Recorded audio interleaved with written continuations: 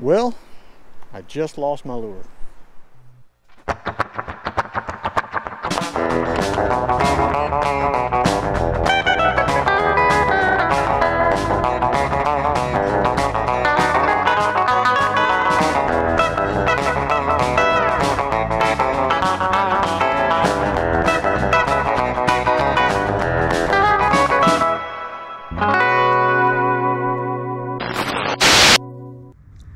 What's happening, everybody?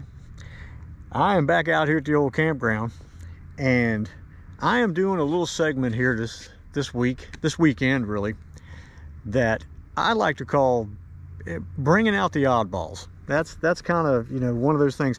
What I have is I have 4 combos with me today that on normal circumstances I would never bring either by themselves or these 4 together. They're kind of oddballs, they're oddities, and it's just to show you that you can catch fish with just about anything. Everything that you're about to see was either given to me or bought at an extremely low price, or flea markets, yard sales, whatever, everything here. So I'm going to show you these 4 combos, and I'm going to explain a little bit about them as I'm showing them to you, and then we're going to do some fishing with them and see what they'll do. The sun's out, which is for the first time like today at all, and it's some decent weather in the 60s, and we're going to catch some fish with the oddballs. So let's take a look at what we got going on here. All right, let's start over here. First off, we're going to start with a Mitchell 308A. That reel was given to me by a gentleman who bought it brand new, and it was in bad shape when he bought it, and it fell apart the first couple times that he used it, and he handed it to me and said it's been in my tackle box since pretty much the early 70s, late 60s. I fixed it, I use it. It's just how I do things. It is also on a Garcia rod that is kind of a matching era, more or less. It's a whippy, about 6-footer that we're gonna catch some fish on with some Mr. Crappie line on it there. Second in line, this is the Zebco 33 Gold. Now the Gold has a 3-bearing setup. It comes with 10-pound line. I bought that at Ollie's. That reel I bought at Ollie's for $19.99. This rod is a Shimano. I've had the rod for years, and I bought it at a yard sale. Had it forever. So I paid $19.99 for that. There you go, $19.99, and I bought that at a yard sale for probably $5 or something like that. Okay, your next one. This is a reel that's been around forever. It's a little Daiwa underspin. Now this model number on this one is the US 40XD. These little guys have been around forever. I got that at Walmart. They were blowing them out, and I bought that for 19 bucks. And this is also on a Bass Pro Shops microlight rod, which again, it's one of those ones, if you swing back too far on it, it'll hit you right in the butt. But it's a fun rod to catch stuff on. Now this other one, this is a Penn 712Z, and yes, Penn is really more, you know, your saltwater stuff. Now this is a 712. This falls into about a 2,000, 3,000 size. I brought that with me. We're going to use that over at the river more than we are today. But I have it also on a Bass Pro Shops rod that I'm pretty sure I picked up at a flea market for pretty much a little bit of nothing. That reel was given to me by a good friend of mine at work, the Bubba. That's right, the Bubba gave me that reel. I cleaned it up last night, re-greased it, oiled it up, and it works really good. We're going to give that a try over at the river. So there you go. That is the oddballs. Just weird little pieces and things. Now, I would normally bring these, maybe bring one with 2 other good rods and reels, or something like that. It's, you know, dependable things that I wouldn't be too worried about. But these 4 guys together, they are basically the oddballs, and we are going to take them here and we're going to catch some fish. So let's have some fun. All right, so what are we going with first? We're going to go with the old Mitchell on the Garcia rod. Now this Garcia rod, I think I got, since it says light action fast taper, and there's some other stuff that's on there. It has 3 stars. We were doing stars back then too, I guess, huh? Now let's see what this thing will do here. The only bad part, and I've said this before about these reels, is that when you flip the bail on this, the only way to get it set again is you have to use the crank to be able to pop it loose. And that's the only bad part about them, because I really like doing it by hand, but it is what it is. Hey, I actually did it by hand. I just wanted to see if it would do it. But you really shouldn't do that with these, because the way that thing holds, you can end up messing that little arm up. Oh. Yeah, we got him. Felt that tag. I need to set this drag. How many times I've said that in my life. What do we got here? Doing a lot of darting around. I figured that's what you were, Mr. Bluegill. Mr. Grass in your face bluegill. Get that off of you.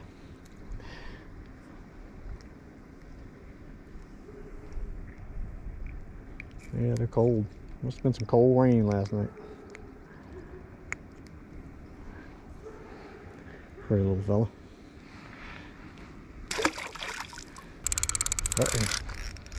I felt that guy swim away with it. My goodness. Come on, little whippy rod. Come on. Come on. Nice crappie.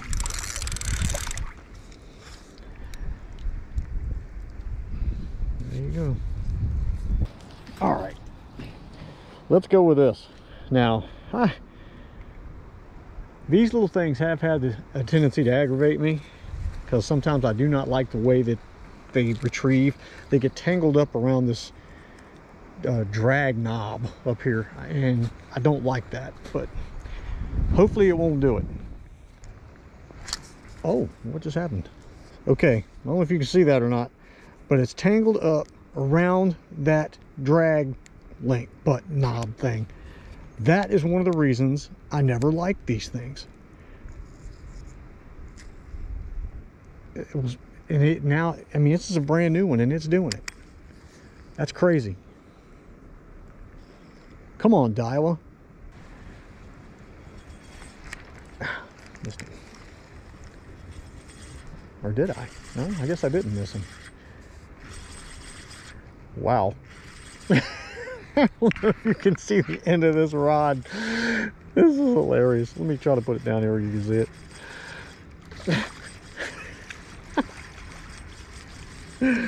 Oh, that is hilarious.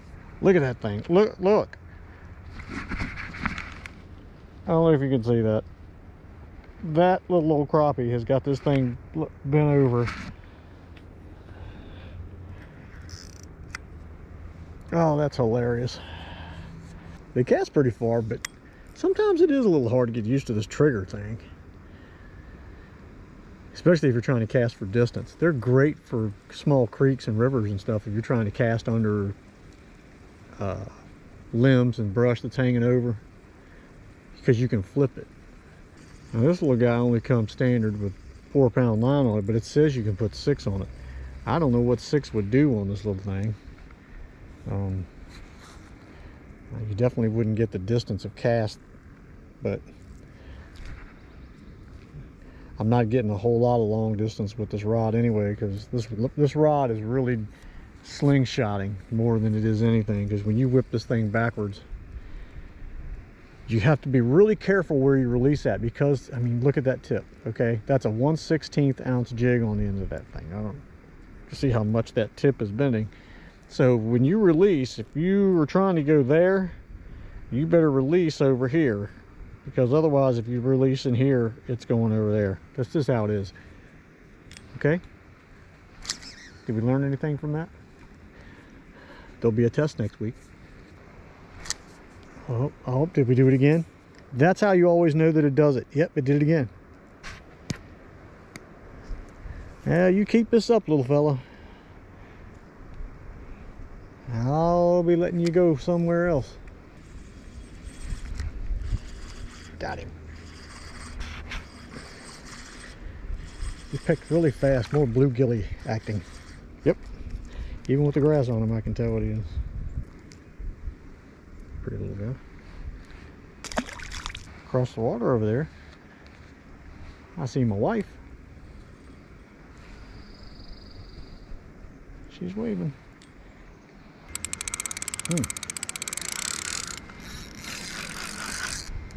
There we go.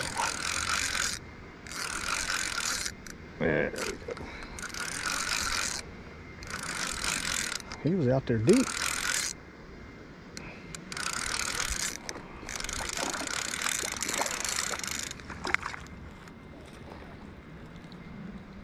He was out there deep.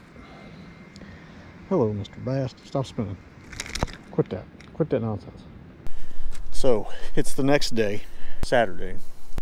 The temperature has dropped immensely. This morning it was right at 40 when I got up. And the wind is blowing about 25 to 30 mile an hour gusts, which has got the temperature dropped down to, I think it said a wind chill of about 36. What we're going to do is use one of the rods that I had planned for something else, which was this guy here. I had planned on using this at the river, but we fished last night for about 2 hours at the river, never got a single bite. I had the Penn 712Z out there catfishing, never got a single bite. So what I did this morning was, while the wind was blowing 105 miles an hour and I was breaking the ice off my fingertips, I put some 6-pound trout magnet SOS on this thing, and we're going to try it over here, because this is the Gold Series 33 Gold. It has a 3-bearing setup. Okay, I really have been curious, you know, in these reels, if you can even really tell that there's 3 bearings in it as opposed to just regular old Zebco 33s. And let's see how this thing does. I don't know what we might have today. It might be nothing. Well, that was impressive for a first cast on a reel that big. Of course, I did change the line, so wow, that's impressive, I gotta say. I got this reel at Ollie's for $19.99. They usually sell for the in between $29 and oh, we got a hit right there. $29, $30 or more. And yeah, whatever that was, try to take my bait off there. And I've never had a fancy Zebco. That's the best I can tell you. I've never had a fancy Zebco. I've always had just your basic everyday Zebco reels. Now I know Zebco is making,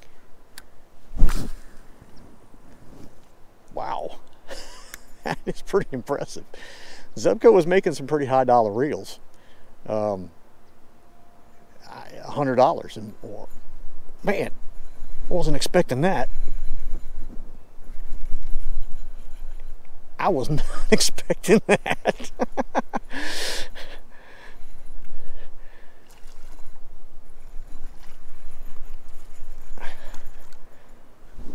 Huh, that was way out there, and he hit it as it fell. That's pretty cool. And barely got him. Barely got him. Now this 3-bearing thing, I mean, it is smoother than I'm basically used to when it comes down to these reels. Reeling that fish in just now, though it wasn't a huge fish, it wasn't really easy as I thought it would be. Uh-oh, uh-oh. Got him, got him. Got him. Got him. They're out there in the middle.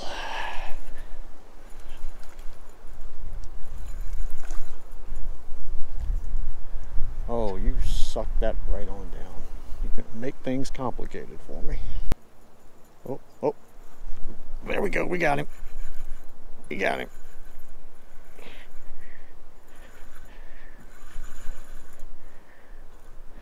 Oh. What's happening, Gil? Oh, I almost slapped myself in the face with gill. Gill always manages to get the grass. Check your local ollies. Check yard sales. Check flea markets. Check your coat at the door. Check whatever you want to check. But I'm saying you can get out there and you can get fishing with some of this stuff for just a little bit of money. You haven't hurt yourself if oh, we got hit right there. If you know, somebody leaves it accidentally at a picnic bench or falls off the boat, whatever. But you can still, I mean, here I am, 53 years old, and I'm out here blasting these things, catching crappie and bluegill. Oh, I got hits right there. These fish are hitting this thing on the fall. It's kind of funny. I saw the line jump. Oh, we got him. Yeah. We got him. It is a darn shame you can't eat these fish. Oh man, that might be a record for here. That's a big one. He might deserve a picture. I absolutely hate not catching anything on pink and white. I don't want to take it off without having something caught on.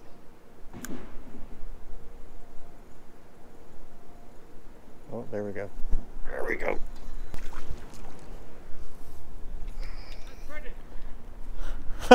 Thank you. Before we left, I try here in the middle. We're going to use the old Mitchell 308. Garcia Mitchell 308. Try to cast in between these trees.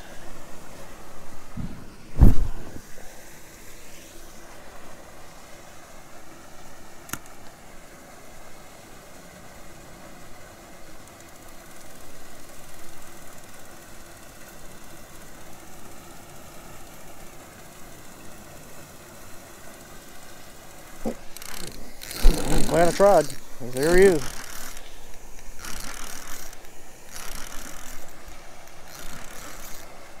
Folks, if you don't have some of this old equipment like this, try to find you something. It is so much fun.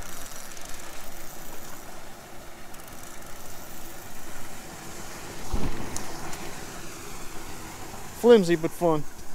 That's a nice bass. I wasn't expecting that. Nice little bass right there.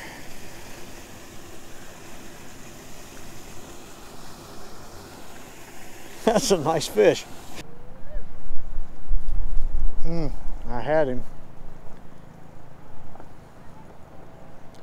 Oh, I still got him. He came back after it.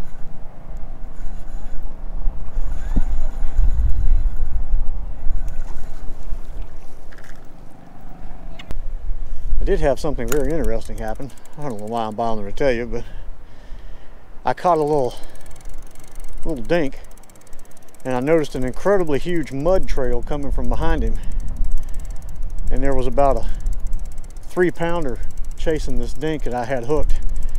And I tried like the dickens to get him to mouth on to him, but he didn't do it. He tried a couple times, and then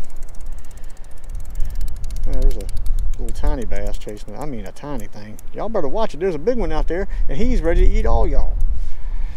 Oh, oh, oh. Oh. Not like that though. There's a bass. Oh, get out of the sticks, get out of the sticks.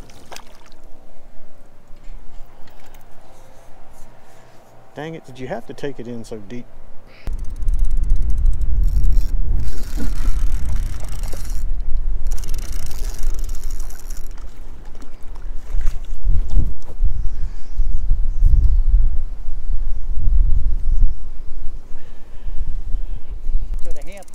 Oh, there he is. They love to get along these bushes here and these rocks.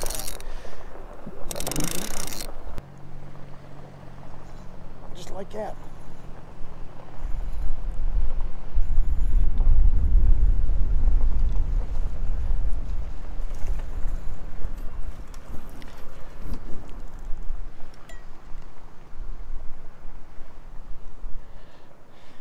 Just like that.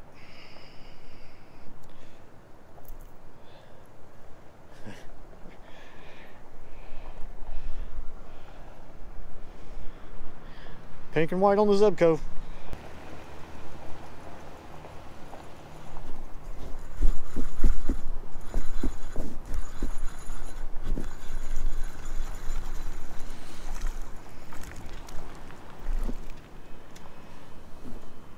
One last chance and see just how it does. Get a couple fish caught with it. I mean, I don't know if y'all can tell, but the wind is just howling out here. It is now, temperature has dropped. It's cold, probably in the mid 40s right now.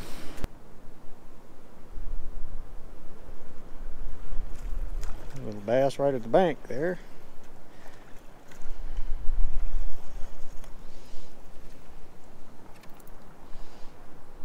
Little fella. Stop that. Go. Oh, we got hit. Oh, we got a fish.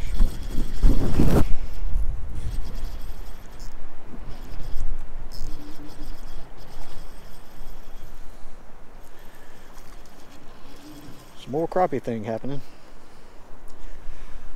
Small.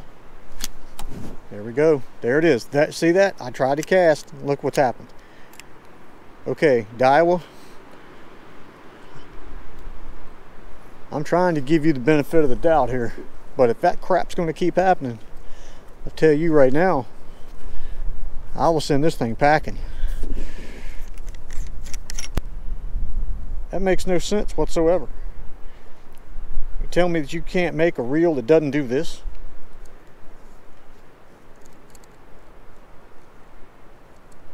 That after all the years that this reel has been made, you can't figure out a way to make that not do that?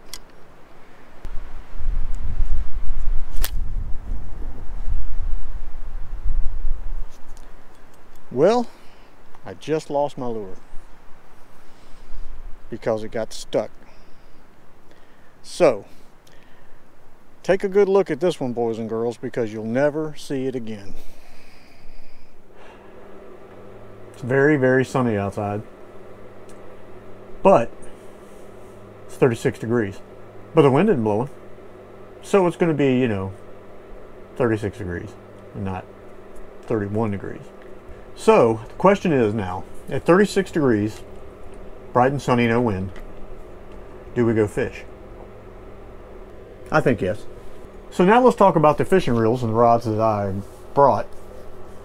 Unfortunately, one of them didn't really even get used because I wanted to use it at the river and try to catfish with it.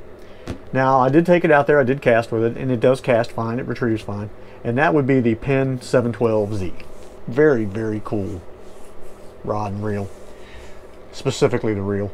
And I have other reasons for using it, so it will get out again very soon. Now, the other three, let's talk about the Mitchell, the 308. 308A, that was my favorite. That was my absolute favorite with the Garcia rod. That right there is just such a cool setup. It worked great. Cast really good distance. The rod is whippy, but man, is it fun. It is fun. So that was my top as far as what I enjoyed using the most. Now, second was the Zebco 33 Gold that came from Ollie's. You gotta love Ollie's. Everything is $20 cheaper in Ollie's. I've never had one with the gold version that has more bearings. It has a 3 bearing setup, and it came with 10-pound line on it. Now, I took the 10-pound line off because it had been on there for quite some time, and wow. I mean, it coiled up like a spring. So I changed the line and put, what did I put on there? 6-pound. I put 6-pound trout magnet on there because really that's all I had with me that would do the job. But it did great with that 1/16 ounce jig. Roadrunner jig. It went really far. I caught a lot of fish with it and had a great time with that thing. That was fun, really fun. And it had that Shimano Convergence rod that came from Flea-Market. So that was fun. Had a good time with that one. Now, third is depressing because it was the Daiwa, the US 40 and it has two other letters, X something, whatever. I can't remember what it is. It's not worth remembering, to be honest with you, because it was terribly annoying. I hope I got on video at this point. I'm assuming maybe I did. What it kept doing. And you would think Daiwa, that's been around as long as they have, making that reel as long as they have, would have figured out these little inconveniences and taken care of it. That string would get wrapped around the that extremely tall drag nut on the top of that thing. And then when you go to cast it, not realizing that it's wrapped around there, because you can't really tell. You cast, it won't go anywhere, or if it does, it goes about 3 feet and stops. Well, the last straw was casting and snapping the line and losing that Roadrunner jig out there into the lake, which, as we know, are hard to come by where I'm at. I've mentioned that quite a few times. Walmarts have them, and fortunately, on a lighter note, I talked to the guy that does some of the stocking for Walmart and works for those companies, Roadrunner being one of them. I just happened to bump into him at a Walmart locally in Yorktown, and he is now, the Walmarts locally around there, going to stock those on my shelves. Ha ha ha. So sometimes right place, right time works out very well. Anyway, back to that Daiwa. That came from Walmart also. Excuse me. It was on the clearance item rack. I should have let them just clear it to somebody else, because unless I can figure out why it does that and wraps that line around that center piece and fix it, that little guy will never see the water again. It's terribly annoying because it's such a cool looking piece and such a artistic looking, and for lack of better words, looking reel, that it's so cool you want to use it. It just draws you to it and you want to use it. But it's going to constantly, every 5th to 15th cast or whatever, wrap itself up, and then you sling a bait off and lose the bait because it broke the line. I can't play that. I'm sorry, I don't have time for that nonsense. So there you go. That's my 3: Mitchell 308, Zebco 33 Gold, and poor little Daiwa. Well, I'm going to work on it, but I don't have my hopes up about that one. That's a shame too. So anyway, let's go fish, and maybe we'll just fade out on that, and I'll tell you goodbye out there somewhere when I'm freezing to death, or my fingers are locked in place, or I'm calling my wife to come get me because I need to thaw out.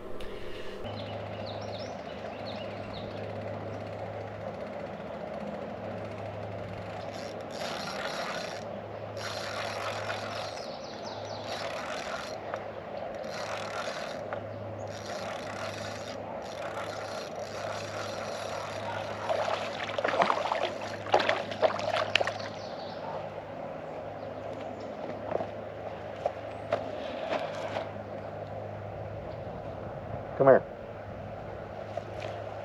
There you go. Second cast.